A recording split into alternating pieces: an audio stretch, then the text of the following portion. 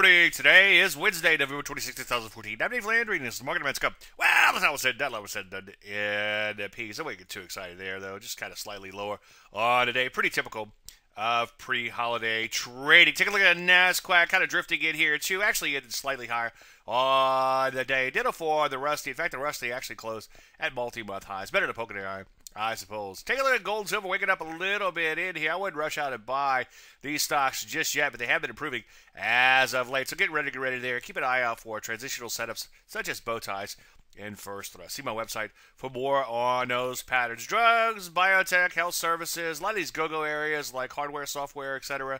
Kind of hanging in there. So far, so good. So what do? Well, be careful out there. Trading around a holiday is usually a dangerous thing to do. So make sure you really like a setup. Any questions? As usual, Dave at DaveLandry.com. I'm Dave Landry, and you turn to Market Minute.